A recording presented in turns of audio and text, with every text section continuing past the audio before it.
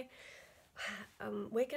we're gonna make something to do with mini beasts today. I found we need to find an old sock. This one's not an old sock. I'm gonna have to undo my sock afterwards. This one's a beautiful sock, and it reminds me of a caterpillar. So I'm going to do a caterpillar. So for your thing today, you need an old sock. Doesn't matter what colour it is or how big it is. Some rubber bands, and if you've got a pipe cleaner, that would be useful. My pipe cleaner isn't quite long enough, so I've got two. Now I'm going to make them longer by twiddling them together, because they've got wire inside so that they'll stay. So that's a little twiddle. Watch the ends because they can be a bit spiky. Long, whatever that was called. And some Boogley eyes. I'm going to choose two. They don't even match. Yeah, I choose two that match a bit. There. Boogley eyes. And if you haven't got Boogley eyes, just make them out of bits of paper and then cut them out. And a bit of glue. I think that's all I've got. I've got some decorations as well, which are those gems that you could use, pom-poms or anything that you fancy to decorate your sock caterpillar. Could be, look up some bugs as well. It's very difficult to find bugs at this time of year in January, so you can look them up on the internet. It might be a ladybird, or it might be a millipede, or it could be, ooh, what other little bugs can you find? A beetle, something that's got little legs, something that's tiny that you can find in the garden. So, oh, and stuffing. Now, I have got stuffing, but if you don't have stuffing, you can use another old sock or some old fabric. Anything really. So, first of all, I'm going to stuff my sock in bits. I'm going to stuff that end for the head.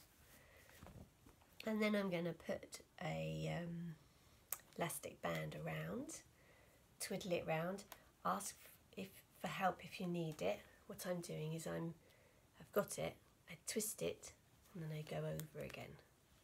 And then we're going to put another bit in, another bit of stuffing, because my caterpillar is going to be long and bumpy.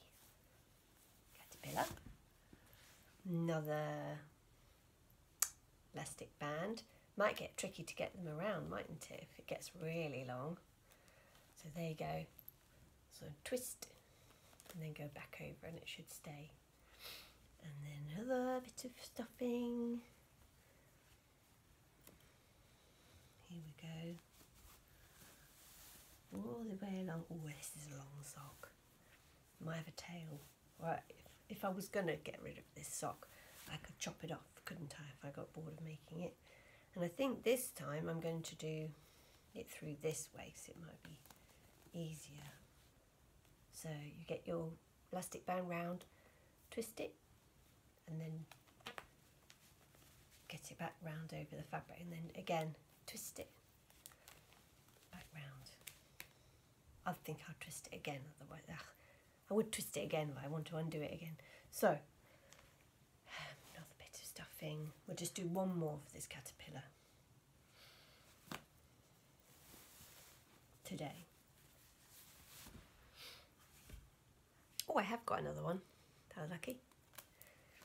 So twisting your elastic band round. If you don't have elastic bands or you want to use string, that would be good, because the elastic bands would deteriorate over time, so they would get a bit, they would break. But if you had a piece of string, you could tie it really, really tight, couldn't you? There's my caterpillar, but needs some deedy boppers. So I'm going to go on that where there's halfway, measure it halfway. I'm going to wrap it round, give it a little twiddle, and then make them into deedy boppers. Like a proper caterpillar. And then my caterpillar needs some eyes. So I'm going to stick them on. If you have a glue gun, Cool Milk glue gun, you can ask for an adult for help, and the glue gun would stick them on better. But This will do for now. Bit of Pritt stick. PVA glue would stick it too. There. Can you see the caterpillar's face? Squeeze. There. You could put on a mouth. You could put on some beautiful jewels. Crust it with lovely, lovely, lovely decorations. You could decorate it any way you want. Maybe you could get some more of these pipe cleaners and make little legs coming out the side. Oh, hello.